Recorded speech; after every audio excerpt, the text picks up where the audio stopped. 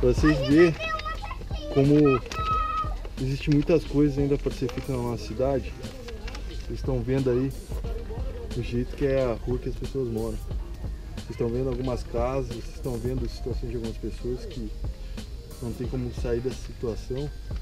Então por isso que a gente conta com a sua ajuda, com o seu apoio, com as doações, com a sua contribuição, para a gente poder fazer a diferença na nossa própria cidade.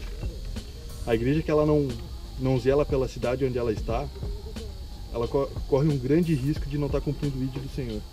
Porque primeiro ele diz para a gente ficar em Jerusalém, depois Samaria, depois até os confins da terra. Então nós temos que cuidar da nossa Jerusalém. A nossa Jerusalém é Sapucaia do Sul.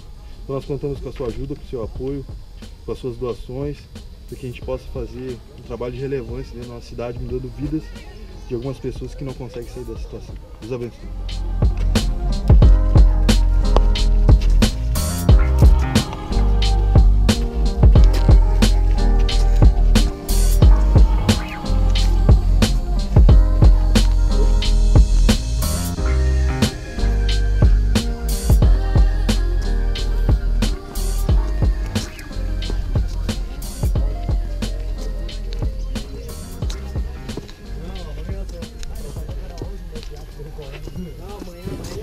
Mas já tá bom.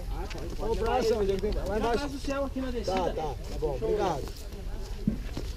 Dona Tânia?